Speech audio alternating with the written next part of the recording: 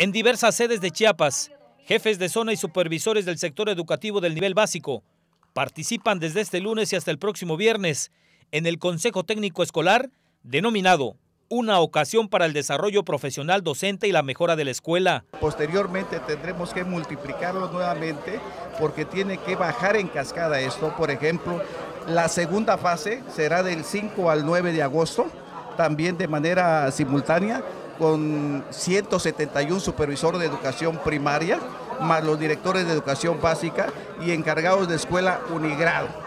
Posteriormente, en su tercera y última fase, un calendario escolar que nos fije nuestras metas de 200 días laborables para los alumnos, pero un calendario escolar que será de 208 días para los docentes. ¿Por qué 208 días de los docentes? Porque excedemos 8 días que serán tomados en cuenta como consejos técnicos escolares. Desde hace 25 años no se brinda alguna capacitación a este personal que ofrece educación indígena, preescolar, primaria y secundaria. Se perdió un poco el papel que juegan los supervisores, es decir, dándole mayor énfasis a los consejos, a los secretarios técnicos.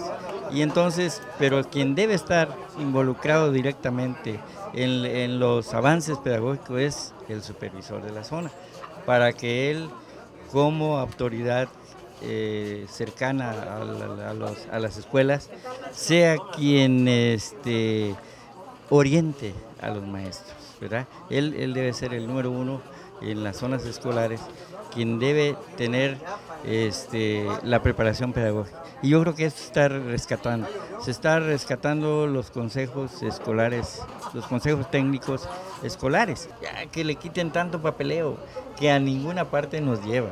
Debe ser los administrativos que se encarguen de los papeles. El maestro es la cuestión pedagógica.